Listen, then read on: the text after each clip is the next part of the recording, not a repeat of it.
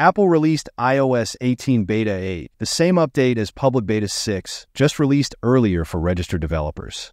As far as features are concerned, if we use search using the Spotlight option, dark mode icons are applied to many app icons compared to previous betas.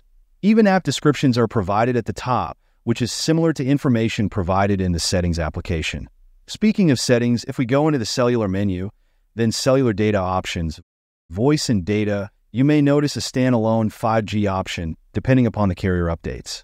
Also, if we go into the wallet application, tap on the plus sign in the top right corner and tap on the driver's license or state ID menu.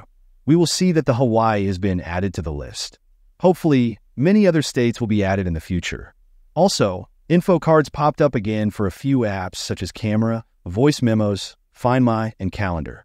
If we open the phone application, the Recents tab still has the old layout, and the phone icons can only be found in the search section. Also, the wallpaper saturation has not been fixed for ages.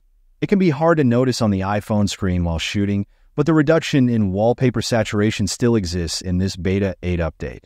I also like to make illustrations using my iPad and Apple Pencil. And here are 3 iPhone wallpapers I created which you can download for free using the link mentioned in the pinned comment. If we go into the Settings application and tap on the Display and Brightness menu, the wallpaper preview is still made of the previous iOS 17 software. Hopefully, it will be fixed at the official release of the iOS 18 update. Even the Tips and App Store loading time has not been fixed yet.